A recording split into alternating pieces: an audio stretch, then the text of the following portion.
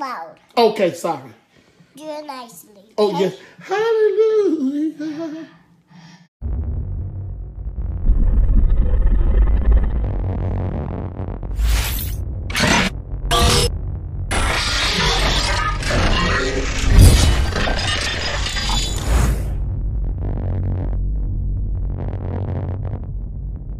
As a result, I think the people in the Congress are going to support it. And that message calls for new frontiers, new visions.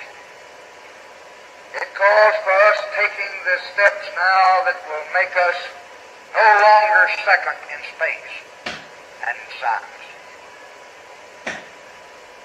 It lays the predicate and the foundation for a space communication satellite that will permit the people of the world to see one television program at the same time throughout the world. Think about that kind of communication and think about the opportunity that will provide. It lays the predicate and the foundation for the development of a weather satellite that will permit man to determine the world's cloud layer and ultimately to control the weather, and he who controls the weather will control the world.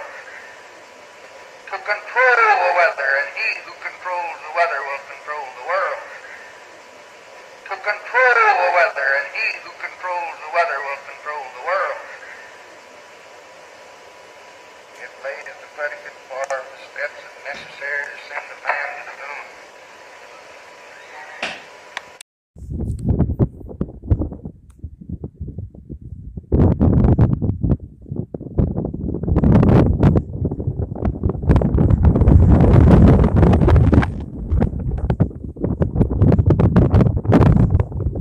I remember when I was a kid in Oklahoma, we used to get this heat lightning all the time.